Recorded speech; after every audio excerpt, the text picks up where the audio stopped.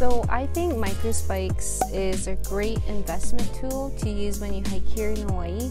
And you're probably thinking, why Microspikes? So Microspikes are actually also known as crampons, and a lot of people use this mainly for snow and ice.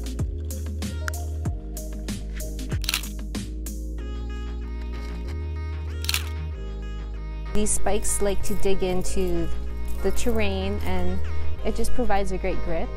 So I'm just gonna go over reasons why and like where to get it, how much it is, and my experience on this important hiking gear.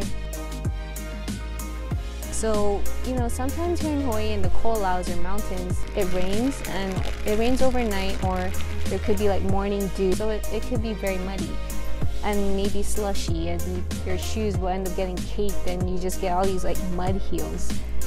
These guys will help you just keep going on forward. You don't have to worry about slipping, and this is something I like about it because it takes away that fear of you having to like fall. Even if it's a perfect sunny day and the trail's not even wet, I still use it, especially when it comes to hills that are very steep. Sometimes hills can be full of loose leaves or loose dirt and rock. Instead of you having to like hold on to the ground while you work your way up, you can easily just walk up the hill with these guys because they just create great grip onto the ground. This is good when you go rock hopping or chase waterfalls. They're like an alternative to fisherman shoes or tabis. The rocks here can be very, very wet and slippery. These guys are meant for any type of terrain.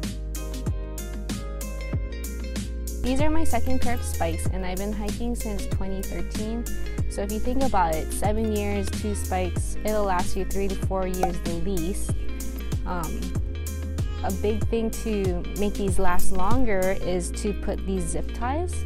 And you just put the zip ties through the eyelet, and then whatever hole is on the top, you just do that, because sometimes the eyelet, the rubber where the eyelets are, it can rip with these chains. So sometimes you also can just zip tie through the chain hole and then put it to the hole above. This spike here is Katula, and you just have to find the front label, and that goes in the front. And it's just like a slip-on. There's this wire here, and I recommend that you put it.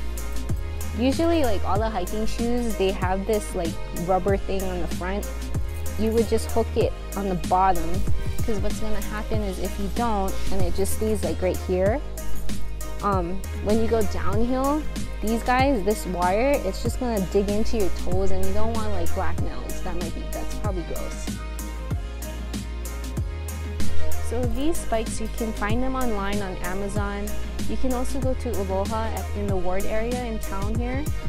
They usually cost $50 to $70. I know back in 2012, 2013, they were like $50, but I want to say now they're like $60 or $70. So I'm like getting bit. I have like one mosquito bite here, I don't know if you see it. And I got like a bunch. You see that? So it's time to get out.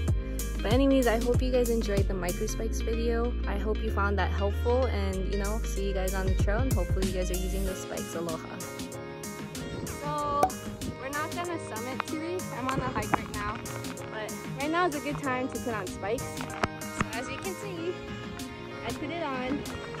It's good for like, see how right here it gets really there's like puddles and all, so this is good. It grabs on.